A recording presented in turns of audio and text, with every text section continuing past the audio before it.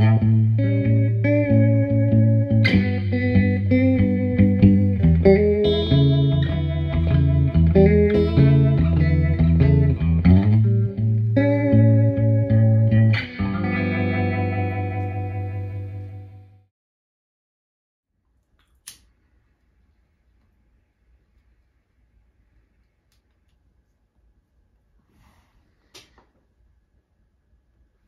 y'all, welcome back to the saloon. Hey, before we go any further with the story, I'd like to ask you to hit the notification bell if you haven't already, and please subscribe to this channel for more content. Got some new stuff coming out pretty soon. Got a new music video on the way for a new song, and really helps out. So if you like this stuff, or I don't know, maybe you just got a friend that just doesn't know about the channel, let them know. Also, folks, I got my new album out, Straight Out of Done. Came out on May 30th, and everybody who gets it really loves it. So here's a link to get that if you want to get a copy. It's on CD format. Well, you know, hats. You probably don't ever see me wear a hat because I really don't wear hats too much. I wear a baseball cap sometimes, you know, out in the yard working or just, you know, mulling around. But hats used to be a big thing. You know, everybody used to wear hats. And here's a little known fact for you. Everyone wore hats up until the time of John F. Kennedy's presidency. And why was that? Because John F. Kennedy was the first president who didn't wear a hat. So people just stopped wearing hats. It became a thing of the past. But what do hats have in common with a meat delivery service and Taj Mahal? Well, I'll tell you. You know, back in 2003, when I was trying to find my way to balancing being a professional musician with the last of my searches for a regular day job, I had gotten with this temporary agency that was one of these frozen meat things where they deliver meat door to door. And I tried it out for about 2 days, didn't even get paid because you had to train first and ride with somebody door to door and knocking on doors, just doing dry calls to folks and soliciting them for meat. So you didn't get paid. You basically worked off commission and you just had to watch your guy that you were with do this. Well, the first day that I did it, I mean, it was like a 12-hour day, something like that. I can't remember. It seemed like 14 hours, seemed like 16 hours because it was absolutely miserable. And on the way home from delivering this meat, I get a call from a guy named, I can't remember his name. I think his name was Richard. Oh, it doesn't matter. But he used to be the owner of the Cotillion Ballroom in Wichita, Kansas, where I lived at the time. And, you know, it's weird how you can be down in the dumps and think, oh, man, it just can't get much worse. Something always brings you out of it, or that's the way it's been in my experience. I got a call from Richard on the way home in this guy's pickup truck delivering meat who had the personality of a rock. And he goes, Matt, guess what? Listen, Taj Mahal is coming to town. Your music is so much like his in the same vein. What do you think about opening up for him? You know, I was like, goodness gracious, somebody's looking out for me here. This changed my whole day. So, of course, I said, yes, I will be glad to open up for Taj Mahal.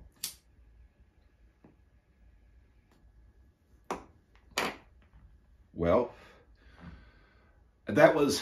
the concert was not going to be for like another 3 months. It was like 3 months away, okay? So in the meantime, I'm still looking for, you know, little jobs and stuff, and went and filled out an application at this hat store called Hatman Jack's. It's still in Wichita, Kansas. I think it's owned by a guy named, I think his last name is Kellogg, Jack Kellogg. And that was one of the places that I put in, and, you know, I went to try to get a, you know, interview. And I had put down as a reference Barry Harris, Pop, who you know from other episodes of Shiloh Saloon Stories. He was my best friend out there. And he said I could put him down. He said, sure, so I put me down for a reference. Somebody calls you, I'll call. But anyway, So I missed the call. Apparently, Hatman Jacks had called my house looking for me and couldn't find me. This was before the time of cell phones really being, you know, everybody's got one in their pocket. I think this would have been around 2002, 2003, I want to say, probably the later. But anyhow, Barry calls up and he says, hey, that guy's looking for you. What guy? That was Barry. The Hat Man looking for you. You need to go down there. He's going to give you a job. I said, okay, sounds good. So, you know, he wanted to give me an interview was what it was when I called down. So me being me, I had a couple hats to my name, felt hats that were given to me. One was given to me by Barry, which is the one that I ended up wearing down to my interview. I put a nice shirt on, but I made sure to wear a hat. And I guess Jack liked me enough that he decided to hire me. So I started working at the hat store, which was the last job I had before I became a musician full-time. I've never had another job since. But it was one of the most interesting and fun jobs that I've had because there, number one, aren't many hat stores around anymore. And number two, the practice of, you know, washing hats, blocking hats, learning to shape hats, learning everything there is about hats. Like, for instance, this hat's a straw hat. You can't get it wet. If you do, it'll come undone. And by the way, I'm wearing a, I think it's a Dobbs stingy brim pork pie hat. Wearing this hat because another reason I found working in the hat store that people didn't like hats, they come and go, I like hats, but none of them look good on me. And you would find out 9 times out of 10 that they were buying a hat that wasn't working with their face shape. So a guy like me, it's got more of a long kind of slender face, a big brimmed, you know, fedora is not going to look right. Just the opposite. A guy that's got a big square face, if he wears a little hat like this, it's going to make his face look even bigger and make it look like he's got this little tiny hat on. So anyhow, back to the story. I learned how to block hats, shape hats, clean hats, anything you could do, sew a hat band back into a hat. Whatever it was, that's what I did at the hat store, besides doing a little retail and selling hats on the floor. So, you know, about 3 months, I've been working at the hat shop, probably, you know, a couple months or so. And, you know, it comes around to the time to open up for Taj Mahal. Now, I became a big fan of Taj Mahal when I was in my early teens because, you know, a lot of the stuff that he was doing was, you know, basically the country blues that I was listening to people like Son House and Booker White, you know, all these cats doing. And I just loved his take on it. And I thought he was great. So I was really excited to open up for Taj Mahal. I had seen him a couple years before with the Music Maker Relief Foundation when they did the Winston Blues revival. It was sponsored by Winston Cigarettes. And anyway, I saw him with Neil Patman, who was a fantastic Piedmont blues man who played harmonica. He only had one arm. But when I saw him with Taj Mahal at the Winston Blues Revival, Taj was playing a big stand-up bass, puffing a huge cigar, and, you know, just looking as cool as possible, you possibly could. And Neil Patman was sitting there with a suit on, you know, and just killing the harmonica. And that was it. Stand-up bass and harmonica. That was the set. Along with Neil Patman's wife, who did a buck dance while they were playing around the stage with a big red boa and a red dress on, you know. And it's something out of like the end of the movie Crossroads. If you've ever seen that movie, it wasn't far from that, except, you know, Ralph Macchio wasn't doing karate moves on the guitar and Steve Vai wasn't the devil there. So Taj Mahal and Neil Patman played that part really well. I mean, that was, it was like, you felt the devil's music right there, like you were in a barrel house back in the South in like 1930 something, you know. And I only say the devil's music because that's what they used to call blues in the Deep South back in the early 30s. A lot of, you know, folks thought, you know, if you played blues, that was the devil's music. You know, they wanted you to play religious, you know, gospel music. So anyway, back to the story. So it comes time to do the gig. We're all excited. I had Jesse Major playing stand-up bass with me, who played with me a lot out in Kansas, and Daryl Greenlee on the harmonica. Well, it just so happened that I saw the guy that owned the cotillion. He said, hey, man, he said, would you like to come backstage where Taj is and everything? We were like, yeah, sure, you know, fantastic. So I go back there, and Taj is sitting on a couch, and went up to him, and I said, hey, my name's Matt Walsh. You know, I'm the guy that's opening for you and everything. And I can't remember what he said. He was a very funny person. He had a very, very dry sense of humor that it would catch you really off guard. I can't remember what he said, but I proceeded to sit down on the couch with him and talk for, God, a good 45 minutes, it seemed like. He was very kind and welcoming and answered all my goofy questions. Like, for example, I said, Taj, you know, I said, you know, on these old recordings, I've been trying to get my National steel guitar to have that more of that banjo kind of tone to it. And I said, how do you get that? Is it just the age of the National duolian that you have? And National, for you people that don't play music, a National steel guitar was a guitar that was popularized by the Dauffier brothers. It was a metal-bodied guitar that acted like almost like an pre-amplified guitar. It didn't have amplification. It wasn't electric, but there was a speaker cone that they call a pipe hand in the body of the guitar that acted almost like a speaker does in your radio. So back then, you know, you're playing in juke joints and stuff, and people couldn't hear an acoustic guitar. With these National steel resonators, they resonated and were so loud that you could be heard over a noisy juke joint, that kind of thing. So I asked him, you know, how do you get that sound? And he said, it's simple. You just put an unwound G string on for your G string. You don't use a wound string, which gives you more of that banjo-y kind of sound. I had forgotten about this somewhere down the road, and ironically enough, did not remember this till about 2 years ago when I started doing some country blues gigs and revisiting some of the stuff that I was doing in my early 20s for a limited kind of time, and was doing these acoustic gigs. And that came back to me that, hey, you need to put an unwound G string. So just a tip for guitar players, if you are a guitar player, try it out, because it will change the acoustic guitar for you. The G string, if you know and you're a guitar player, goes dead like it's like 20 minutes after you put it on, right?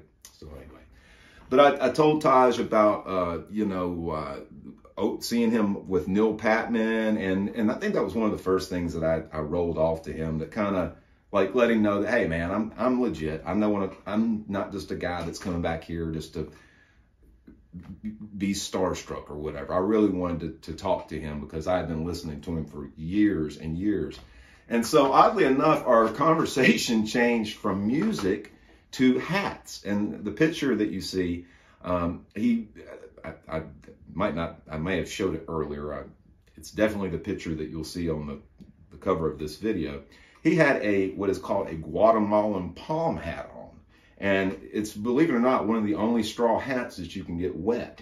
You actually shape the hat by getting it wet. In fact, we would have cowboys that would come in off the plains out in Kansas that would come to Jack. All the cowboys came to Jack because he knew how to shape their hats. In fact, Jack at the hat store made all the hats for the show Dr. Quinn Medicine Woman. And not only that, he also made hats for B.B. King, and Charlie Daniels actually came by the store a couple times. I was not there, but I was there when Pavarotti came by and closed down the whole store, had his chauffeur come in and put a stool in the middle of the hat store while he bought, selected hats to be brought to him to try on. And I think he walked out with like 15 or 16 hats that day. He was playing a concert in town. But anyway, the cowboys would come in, back to the Guatemalan palm. They would come in because these guys would actually, when they come with their old Guatemalan palms that they had bought, these things would be like, they would look like you just took them through a mud pie or something, because they would be out there working and wrangling and doing stuff like that in these hats in the summertime. But they would get kind of old and nasty looking because the cowboy, one of them told me, he said, what we do is we actually take them off when they get hot and dip them in the horse trough and then put them back on so it'll keep our head cool. So anyway, I knew about the Guatemalan palm. Let me get a drink here real quick. I knew about the Guatemalan palm, and I started talking to Taj about it. I said, that's the only hat that you can get wet. He said, oh, you know about Guatemalan palm? I said, yeah, man. I said, I know a little something about hats. I said, my day gig is working at a hat store. So anyway, it became time for me to go on stage, and he told me good luck and hey, thanks for enjoyed talking to you, whatever. And we said our goodbyes, and I went on stage and did a set, had a great time. Ended up sitting on the side of the stage and watching Taj come out and play. I think he was playing with what he called the Phantom Blues Band at that time. Had Mike, I can't remember who was on. Seems like I can't remember that. Had some pretty famous people in the band. But anyway, I just remember at one point, I think he saw me on the side of the stage and he started nodding his head like this at me, you know. So it was really cool. So the next day I go back to reality working at the hat store, and you know, after lunchtime, this guy comes, see this hat coming in, looks like a Guatemalan palm, and lo and behold, guess who it is? Taj Mahal. And I came out and said, hey, remember me? He said, hey, you really do know something about hats. I said, yeah, this is where I work. And anyway, he came in and talked to Jack and everything, and ended up buying a couple of Borsalino straw hats, which are Italian straw hats. Very, very nice straw hats. And said goodbyes. But that would end up being one of the first times I opened up for Taj Mahal. There was another time a little bit later on. So you never know.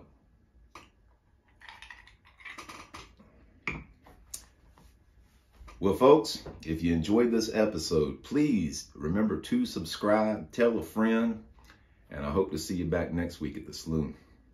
Y'all take care, all right? Bye-bye.